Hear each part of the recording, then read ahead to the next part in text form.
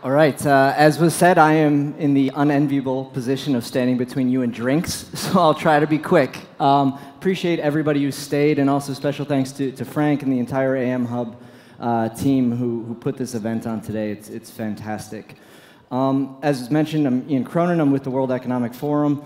And today I'd like to use the short amount of time that I have to cover three things. One, if you'll indulge me for a minute, I'll give you some background on the World Economic Forum and where we're coming at this issue from.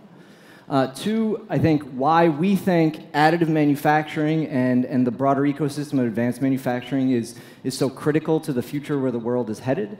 And then finally, what we're hearing from leaders around the world on what is needed to make sure that we actually achieve the future that I think we're all hoping for. We've heard a lot of really interesting things throughout the day today. I know I've actually learned a ton, and so hopefully I can help tie together some of those pieces. For those of you who don't know the World Economic Forum, we are an organization based in Switzerland, founded in 1971 by German professor Klaus Schwab. We are the International Organization for Public-Private Cooperation.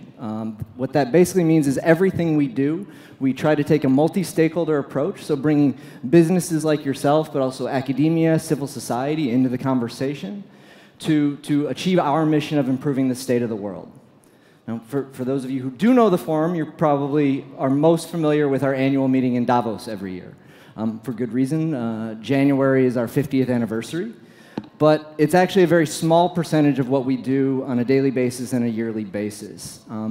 Our chairman recently described the forum as the goal of being a global operating system for driving positive change in the world. And I think it's an apt description because similar to a digital platform, we try to take a platform approach in how we're dealing with these challenges and opportunities the world is facing as a result of industries like your own. So when I talk about a platform, really we often describe it in 4 A's, and I'll try not to forget them at the end of a long day. But the first one is anticipation. So how can we communicate with all of you to understand where the world is going and how we need to react? Where are the technologies succeeding? And as Ronan talked about earlier today, where do they still need work to make sure that they actually achieve their promise?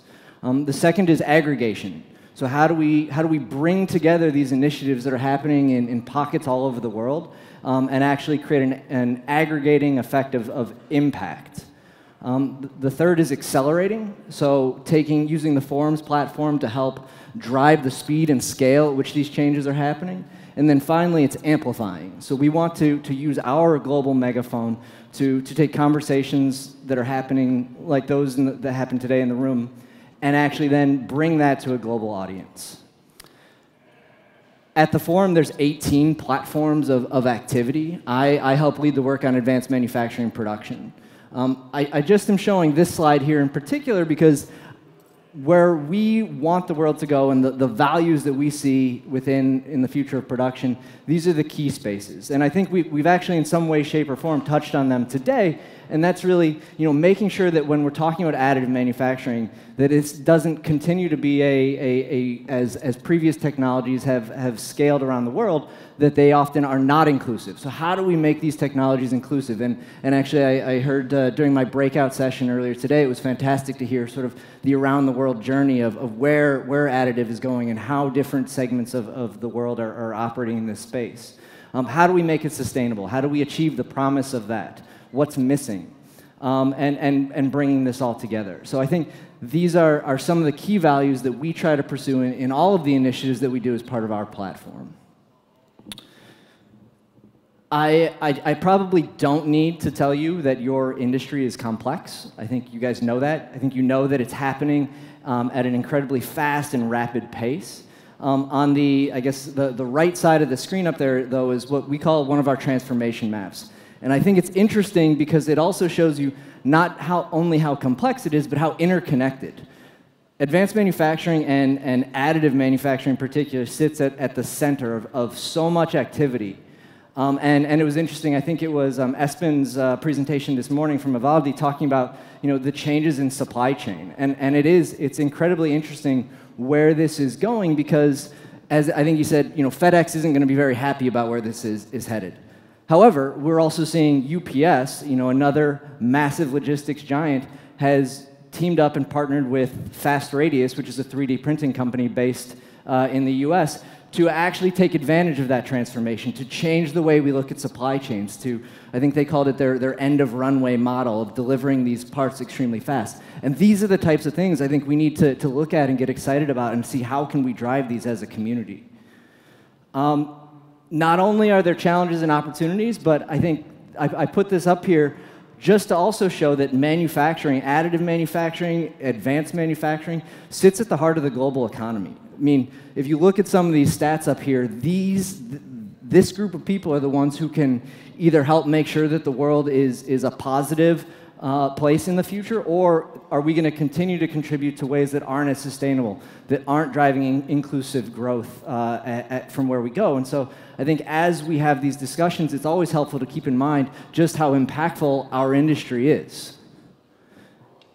To that end, I think it's also important to note here that as we think through the challenges that we're all seeing, from my perspective and the World Economic Forum's perspective, there are certain challenges that are cross-cutting. So whether we're talking about additive manufacturing, whether we're talking about AI in manufacturing, new materials, all of these things often are coming down to, we hear the same conversations. Where's the workforce? I was talking to someone out here of, one of the main bottlenecks is having enough people who have the right skills. How do we take that? How do we make sure that as we do grow that base, the existing workforce isn't completely displaced, that we're able to raise that bar too?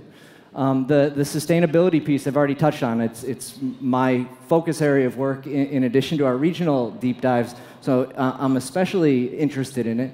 But there's so many other components. Data. I mean, the massive amounts of data we're all generating every single day in what we do has enormous potential.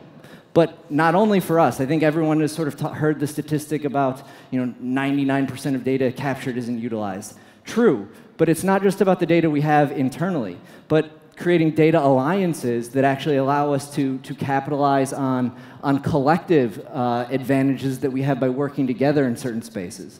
And that's tricky, because if you start giving away some of your IP, sharing data, are you giving away part of your competitive advantage? And so how do we navigate those spaces of providing benefit to one another while understanding that we're still a business and we need to maintain our area of the market? So the part I'm most excited about of my conversation today is this piece, the future. Where are we going? And this really comes back to what we're hearing from leaders around how. So how do we have a sustainable future? How do we make sure that when you're talking about collaborations, what does that look like? I think there's two. This is probably a massive oversimplification, but there's two truths that I keep coming across. And it's one, no matter which industry you're in, we're all facing similar global challenges that are shaping the way we have to do business. Global trade tensions, resource scarcity, rising costs, climate change. These are things that we all have to face.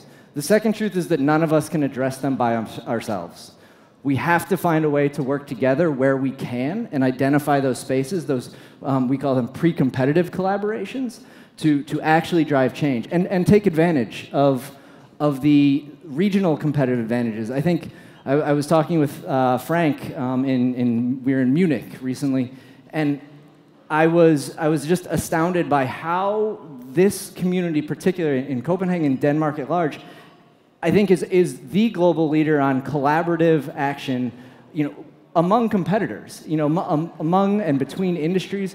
You guys have a ability to teach lessons to the other places in the rest of the world of how this can work. And some of that might be in the DNA of the business community here, but some of that is also just the rest of the world needs to understand that you can find these spaces, that you can drive change by working together.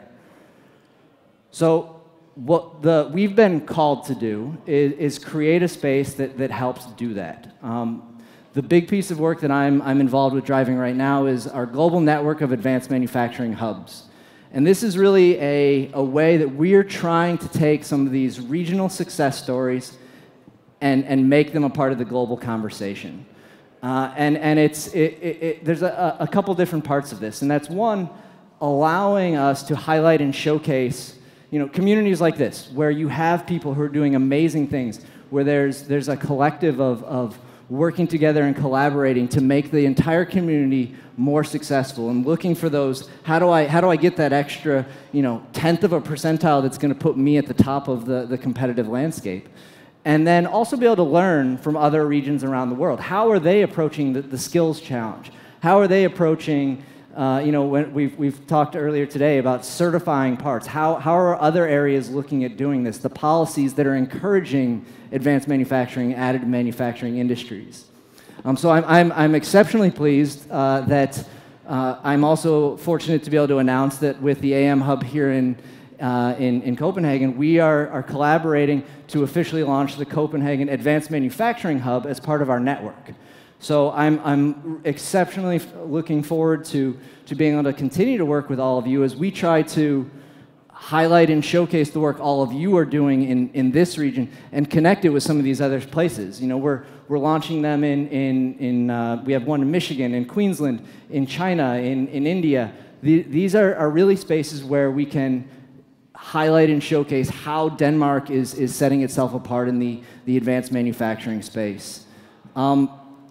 There's some more things on this slide about the benefits and sort of our value proposition of why this is important. But I think from the forum's perspective also, we have other initiatives that we'd like to help connect all of you to as well. So there's a forum program, some of you may have heard it, it's called the Global Lighthouse Network, where we try to identify the most advanced factories in the world, who've managed to integrate multiple technologies, from additive to how they do their big data analytics, to connecting with AI. And I think that through the regional hubs, we have an opportunity to take existing lighthouses and plug them in and share their learnings. But I'm also certain that there are lighthouses in Denmark that can apply and could potentially join this network and even further highlight the amazing work that's happening here. We have a technology pioneers community of really the cutting edge. And again, there's probably some potential technology pioneers sitting in this room. So I think this collaboration that we're working on with the AM Hub, I think, is a fantastic opportunity to share the learnings that are happening here, highlight the amazing work, and then allow this community to see how other parts of the world are approaching this challenge. So I know that we're getting very close. I probably talked much faster than I had planned, but I'll pause there, and I can take any questions, or I can let you guys move on to the next phase. Brilliant. Thanks very much, Ian. Really appreciate that. Yeah, one question I have for you going on there. So, I can understand the inclusiveness part of it, this idea of establishing a network, sharing knowledge, making sure everybody comes from a certain base or can actually share knowledge. Anyways, how does the World Economic Forum plan to make additive manufacturing or help make additive manufacturing more sustainable? That's a fantastic question. Because you talked a lot about you want to do that. How are you going to do that? Yeah, I think one of the key things that we try to do is find the best practices. Who's leading in this space? And then how can we identify ways of scaling that? So when we're talking about some of the presentations we just had here of new ways of, Carbon was just talking about what they're doing. Well, what can we take from how they've gone on their journey and apply that at a broader scale that others can learn from it? I think the challenge with sustainability in general is it's often, even in some of the conversations that I've had with people, it's a lip service conversation. Yes, we can no longer wait on sustainability. It's here. We have to do it.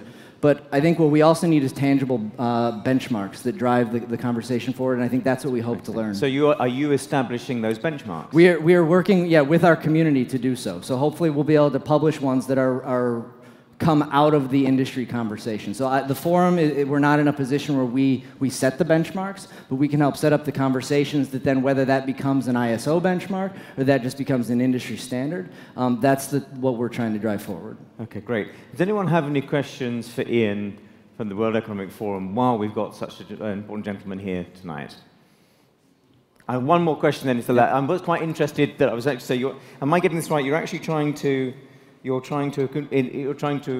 convince groups of companies such as this to work with their competitors in order to be more competitive. Yeah, that's exactly it. Yeah, it's the. I mean, it goes back. There was the I'm starting a startup to help startups start up. I mean, it's a little bit in the same vein, but in a very serious way. In that there are spaces where you have there's not a cost incentive for you to do it on your own, or you can't. Even sustainability, there's no way that a single company can move the dial on global sustainability. But if we can find a way to share that cost, now you can actually make the progress that we need to. And it's not just in sustainability, it's in the data sharing, it's in all these other the areas that are siloed until now. Brilliant. Thanks very much, Yeah, and I really you. appreciate it. Thank you very much indeed. Thanks very much, everyone.